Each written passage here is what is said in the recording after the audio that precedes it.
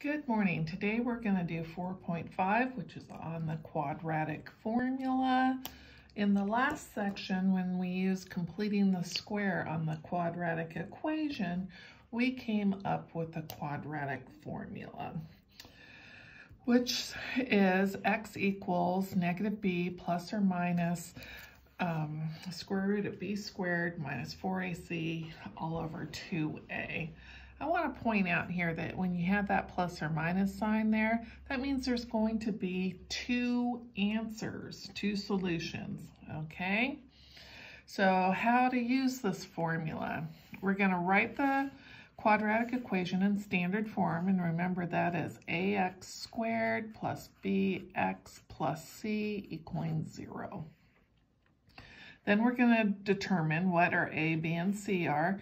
Remember, the a is the one that's in front of the x squared, our b is in front of the x, and our c is the constant in back. Okay, then we're going to substitute our values for a, b, and c into the quadratic formula and solve. Now, the quadratic formula works on everything, okay? So if you get stuck on a problem, this is the one to roll out. It will work. Okay, so let's take a look at this first example here. It is not in standard form. I need an equal 0 over here, so I'm just going to move that to the other side, and x squared plus 6x minus 16 equals 0. Okay, so it is in standard form. Now it says determine your a, b, and c. So my a in this case is going to be 1, my b is 6, and my c is negative 16. Okay, so we did that part. Substitute that into our formula. So I'm just going to write it down again.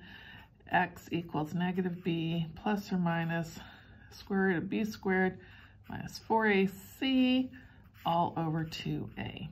Okay, I'm going to do this one the absolute longest way possible so you see how it works. Okay, the opposite of b. So x equals negative, and my b is 6, plus or minus. Square root, well, there's another b, so substituting that in, and we're going to square it. Minus 4, a is 1, so times 1, then times my c, negative 16. Okay, all over 2 times my a. There we go. So now let's start cleaning it up. So this will be negative 6 plus or minus square root 36. Negative and a negative is going to give me a positive. And then we are going to have, what is that? 64 plus 64 over 2 times 1 is going to give me a 2. All right, let's keep cleaning it up. X equals negative 6 plus or minus square root of 100 over 2. Square root of 100 is 10. So let's take this up here. Negative 6 plus or minus 10 over 2. Okay, now we need to do this twice, once for the positive and once for the negative. So negative 6 plus 10 over the 2. So that would give me, what, a 4 over the 2, which gives me a 2. Now I have a negative 6 minus 10 over 2, which will give me a negative 16 over the 2, which gives me a negative 8. So our answers in this case are 2 and negative 8. And if we had some pretty answers like that, that means you could have factored this one here fairly easily. All right, and these are x-intercepts. Remember, our solutions are x-intercepts. All right, this next problem right here, I have a leading coefficient that is negative, and when we have that, it is so much easier to work this problem if our leading coefficient is positive. Okay, so what I want to do is basically divide both sides by negative 1. Or you can multiply both sides by negative 1. It's up to you how you want to think of that. basically it's just going to change the signs. Okay, so I have an x squared plus 4x minus 8 equaling 0. Okay, now let's identify our A, B, and C. So our A is going to be 1, our B is going to be 4, and our C is going to be negative 8. Okay, now we're going to put it into our formula, which goes x equals negative b plus or minus square root b squared minus the 4ac all over 2a. Okay, so let's substitute in here. So that is a negative 4 plus or minus, okay, b squared. So that's going to be 16. Take the 4 and square it, gives me 16. When I do this part back here, I multiply those two guys together, gives me negative 8. A negative 8 times a negative 4 is going to give me a positive 32. Okay, over 2 times 1, so 2. All right, let's clean it up a little bit more. Negative 4 plus or minus 48, square root of 48, over 2. All right, let's bring this up here. And now I have a negative 4 plus or minus. Well, 48, isn't that 16 times 3? 16 times 3. So that is going to become 4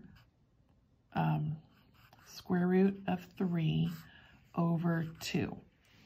Okay, well, I got a lot of even numbers right here. So up here in this top one, I am going to factor out a 2. Now, most of you will say, well, you can factor out a 4. Well, you could, but I want it to cancel with this down here. So I'm only going to factor out a 2. So factor out a 2, and then that would leave me a negative 2 plus or minus, factor out a 2 out of that, 2 square root of 3 over this 2. Now, when I have that, these guys are going to cancel out, and this is my answer right here.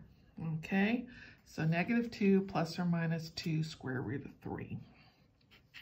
So the lesson on this one is, if you have a negative leading coefficient, your A is negative, multiply through by a negative 1 to get rid of that. Okay, this next one down here, the trick to this one is, so I'm looking at it and I see I have a common factor in all of this. So I can factor out, in this case, 2. Okay, so we're going to divide both sides by 2. And I'll get a 9x squared minus 12x plus 4 equaling 0. Okay, identify your A, B, and C. A equals 9, your B equals negative 12, your C equals 4. Now you could use these numbers up here, but I mean, you'll be putting an awful lot of big numbers into this quadratic formula. It'll make it a little bit harder, okay? So smaller the numbers, the better. Now we're going to take this and we're going to put it into our quadratic formula. So x equals opposite of b, so it's going to be a positive 12 plus or minus square root. Okay, take that negative 12 and you're going to square it, so that's going to give me a 144. Okay, and now I multiply those guys together, which is going to give me a 36. 36 times that negative 4 is going to give me a negative 144, all over 2 times the 9, so 18. Okay, so now I get 12 plus or minus the square root of 0 over 18. Okay, so square root of 0 is 0, right? So we'd have 12 plus 0 over 18 and 12 minus 0 over 18. So that gives me 12 over 18. This one gives me 12 over 18. So reduce it down, 2/3 and 2/3. This one has a double. So when you have this 0 right here, you're going to end up with a double. And you only need to do the work once. You don't have to do it twice. Okay, so our answer in this case is 2/3. And when you have that double, what is happening there is it is bouncing off the x-axis at 2/3. Anytime you have a double, it bounces off the x-axis there. Okay, so next one. All right, this one here, it's in standard form. It's positive. There's no greatest common factor here. So identify your A, B, and C. Get a 2, -4, and a 5. Okay, formula. X equals -b plus or minus square root b squared minus the 4ac all over 2a. Okay, let's plug it in. X equals the opposite here, so that's going to be a 4, plus or minus, square that. It's going to give me a 16. This gives me a 10 when I multiply it together. 10 times that -4 is going to give me a -40. Then 2 times 2 gives me a 4. All right, x equals 4 plus or minus the square root of, let me see, what's this one going to be? -24? Yeah, -24. 24 is 4 times 6. So in this case, I have x equals 4. Oops, and I forgot to do the bottom half. And 2 times 2, that gives me a 4 down there. 4 plus or minus, this is going to give me a 2i square root of 6 over 4. All right, now we are going to factor out a 4 because that's a 2 because that's all I can do up here. So if I factor out a 2, I'll get a 2 plus or minus I square root of 6 all over 2 times 2. Then these guys cancel out, and this is my answer right there. Okay? Now remember, if you have an I, no x-intercepts.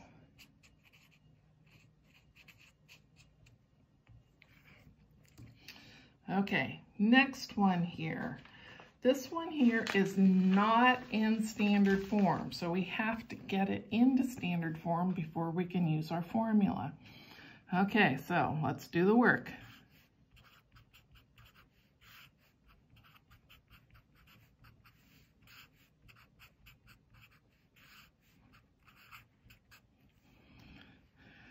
All right, it's still not in standard form. I need everything on one side equaling 0.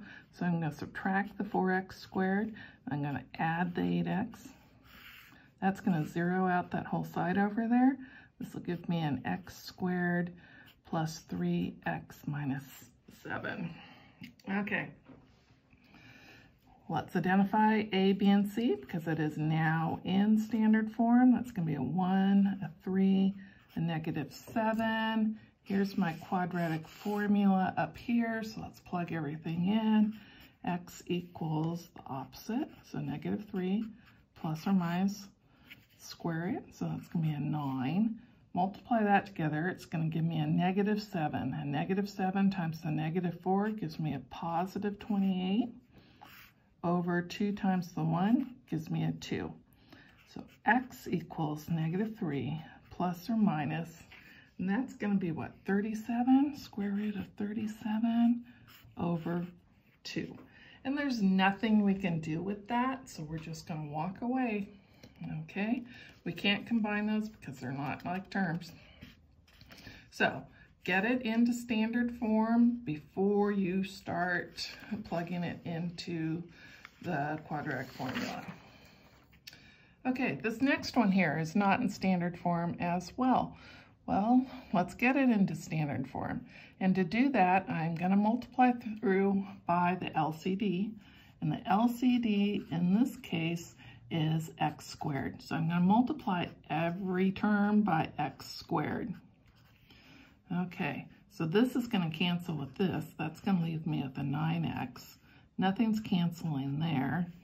And over here, those guys will cancel.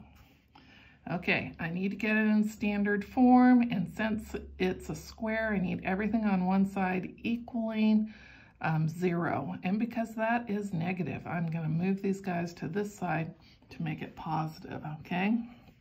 So when I move those over, this will be a 0. Then I'll get a positive 2x squared, a negative 9x, and the positive 5. Okay, so when those moved over, they changed signs. This one stays the same because it was on that side.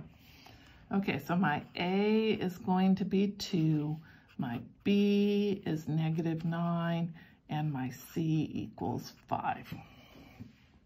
Okay, formula again, x equals negative b plus or minus square root of b squared minus the 4ac all over 2a. Okay, opposite, so that's going to give me a 9 plus or minus square root, square it, 81. That gives me a 10. 10 times that negative 4 gives me a negative 40. All over 2 times 2 gives me a 4. Okay, so now let's clean it up. I got a 9 plus or minus square root of 41 over a 4. And that's it. That's as far as we can go with that, okay? So get it into standard form before you plug it in.